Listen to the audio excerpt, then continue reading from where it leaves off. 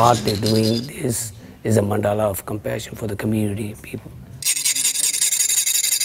The whole process is not only painting, they're bringing out the spiritual, and it's giving a blessing to the whole world. It's a very unique art of the Tibetan Buddhism. This mandala of compassion is very common.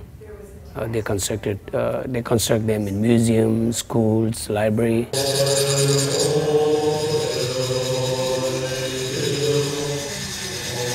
The monks, in order to construct them, it takes about 6-7 years for them to learn this. To make this kind of mandala, it takes average of 4 or 5 days. They are taking this special interest in learning this so that they can spread the message.